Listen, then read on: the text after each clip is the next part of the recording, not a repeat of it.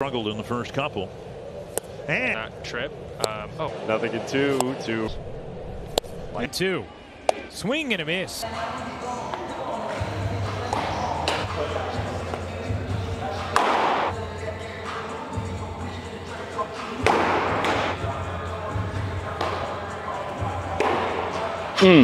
Paint them corners, baby.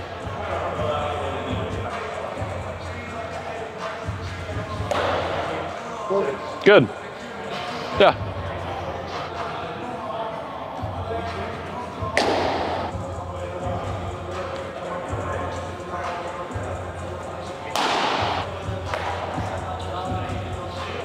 Where are we at? 8-20.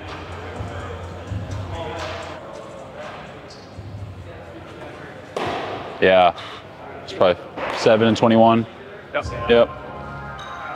That's what the average this season wasn't, around 7, 6 or 7. I think it was like 8-20.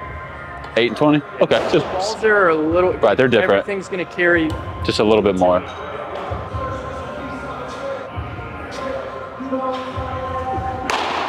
Good.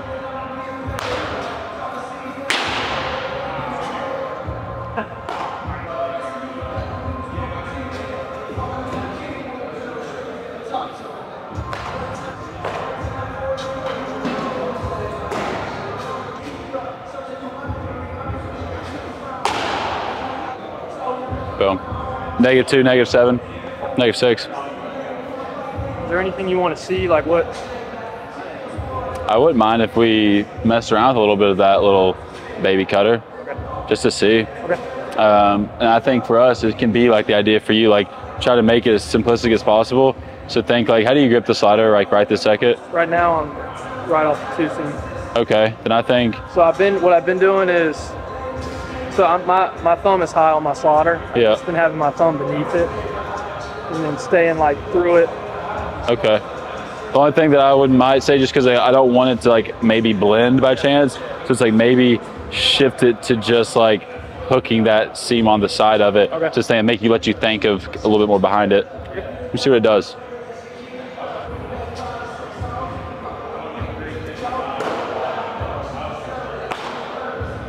That looks visually right. Close. Get a little bit more on top of it. Just a little bit. Yeah. Boom. See if we can get one like 5. Yeah. 6. Rip it then.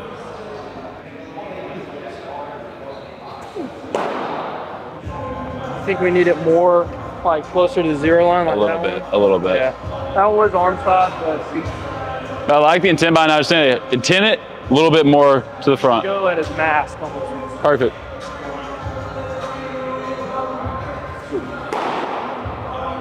You got the intent behind it. You got the speed. Yeah. Cut it a little bit more. I think so. Yeah. That's not bad. That's not bad at all. Because I just look at it like, right, like ideally. Not bad. I would probably like to see it a tick down. When you say tick down, you mean like BB or Abby? Both. So like, I would like probably like 7 and 1, like a little bit more, just to give you enough separation vertically as well as horizontally off of it. Okay.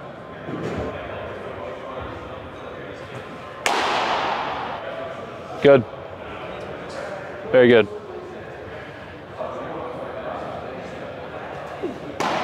Okay.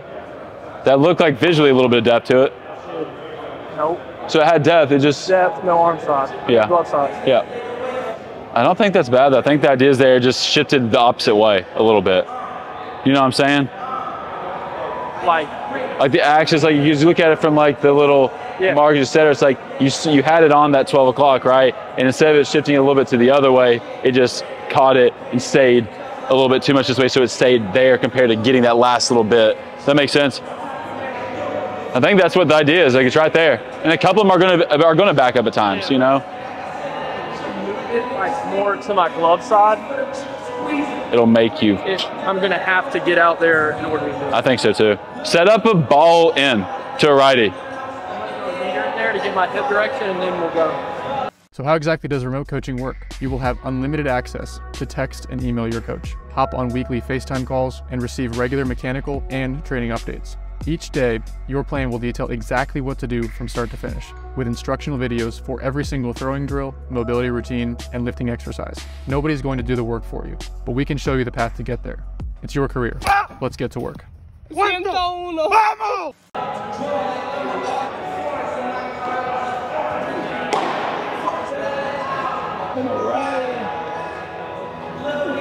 Yeah. That one looked like it was more. That's not bad. Just a little bit. That'll be the thing we hammer away. Yeah, we just need to create a touch more depth on it.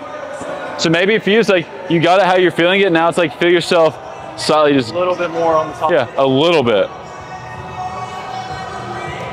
Just go like 4 or 5 more. A couple plotters, you feel it.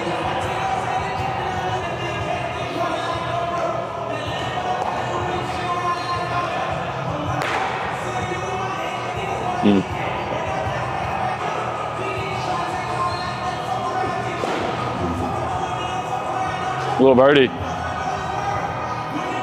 Just a touch. But that's where it's like you gotta be very careful. Yeah, that's where I don't want them to miss. You know? Right. There might be something where we change, like, we mess around with the cutter beach being like a totally different grip feel. Yeah. Like completely different. Yeah. From my slaughter.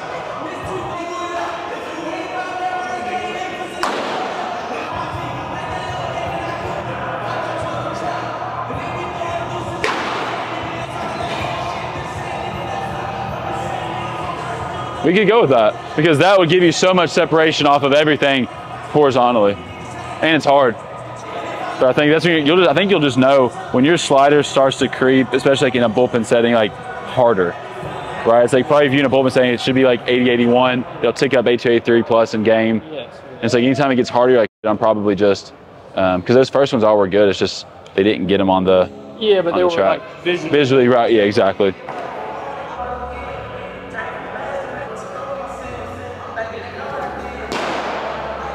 One more, rip it. Last throw of the season for you.